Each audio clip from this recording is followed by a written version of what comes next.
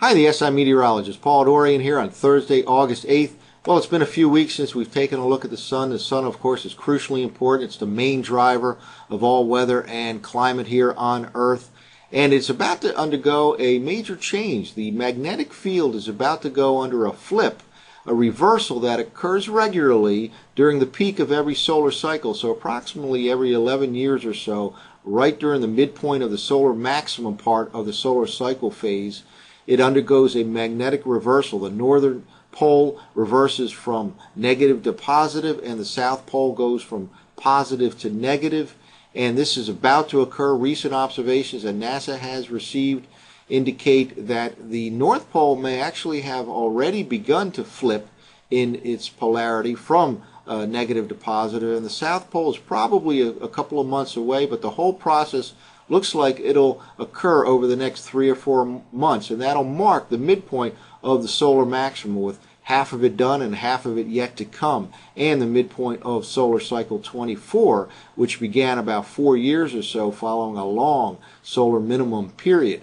The sun remains on the quiet side. There's only a few different sunspot regions right now, and it continues to underwhelm, continues to be on a pace to be the weakest solar cycle in perhaps 100 years or so, and this continues a trend of weaker and weaker solar cycles over the last 20 years or so, and this is, of course, a crucially important potential cause of cooling in global temperatures. We've had some cooler temperatures across the globe over the last few years, and we'll continue to monitor that, perhaps as a result of the weaker and weaker solar cycles, perhaps also related to some oceanic cycles that we'll also talk about in a minute or two. So again, here's the very latest look at the sun. There's a sunspot region right here, a couple others in this region right here, and one now rotating on the sun right in this region right here. All this is rotating in this fashion, but the bottom line here is that the sun continues to be rather quiet, considering the fact that it is in solar maximum time period, and there were expectations of some certainly more activity on the sun with respect to sunspot regions than what has been occurring over the last several weeks or so. Again, the North Pole region and the South Pole region are in the process of flipping, and this is a regular occurrence. It does not typically have any kind of a major impact on Earth. It may have some impact on cosmic rays that affect the planet, but for the most part, it's nothing serious. It's a regular occurrence that occurs during the peak of every solar cycle. Well, here's the latest look at the sunspot number for solar cycle 24. We're about in this region right here. This is the middle part of 2013. There was perhaps the peak occurred right in this region right here. There is some school of thought that believes the actual solar maximum may have occurred back in this region. There's also a theory that we could have a double peak with some kind of a peak in the latter part of 2013, maybe in 2014. The bottom line is it's a weak cycle, perhaps the weakest since about 1906, more than 100 years ago. And again, it continues a trend of weaker and weaker cycles. We see on here the solar cycle 23, which peaked back in around the year 2000, and the one prior to that was stronger than this particular one. So 3 in a row now continues a downtrend of weaker and weaker solar cycles. There already are some solar scientists predicting that the next solar cycle, number 25, will be even weaker than this current cycle, number 24.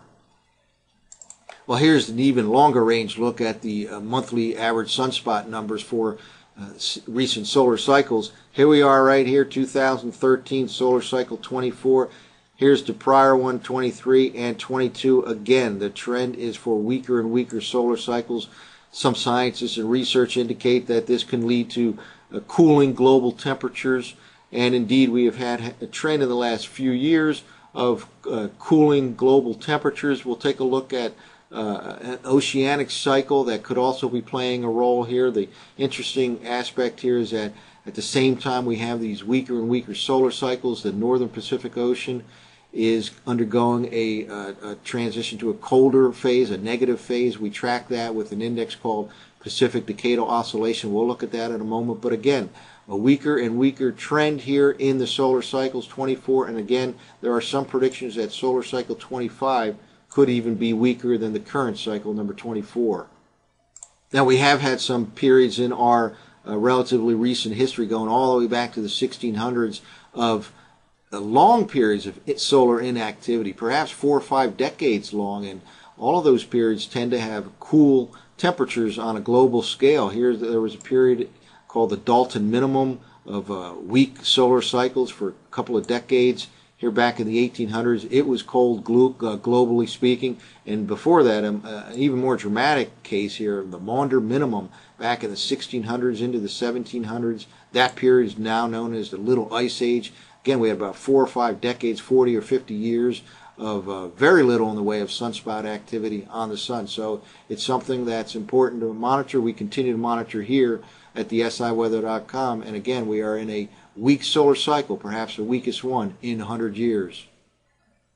Well, I mentioned up front how the sun is crucially important to all weather and climate on Earth. That, combined with oceanic cycles, really dictate what goes on in terms of weather and climate.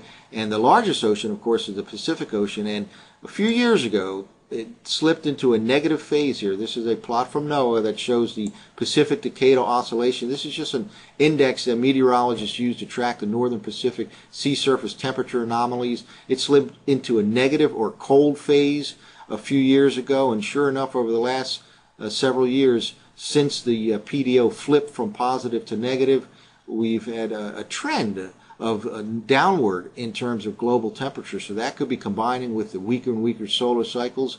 It's a little hard to say what percentage is related to the sun and what percentage of the decline is related to the oceanic cycle in the Pacific Ocean, but we'll continue to monitor all of this over the next several months here at the SIweather.com. So again, the sun remains quiet. It is undergoing a magnetic pole reversal, which is a normal phenomenon that occurs during the peak of solar cycles every 11 years or so, and that should occur over the next 3 or 4 months. That's it for now. For the SIweather.com, I'm meteorologist Paul Dorian.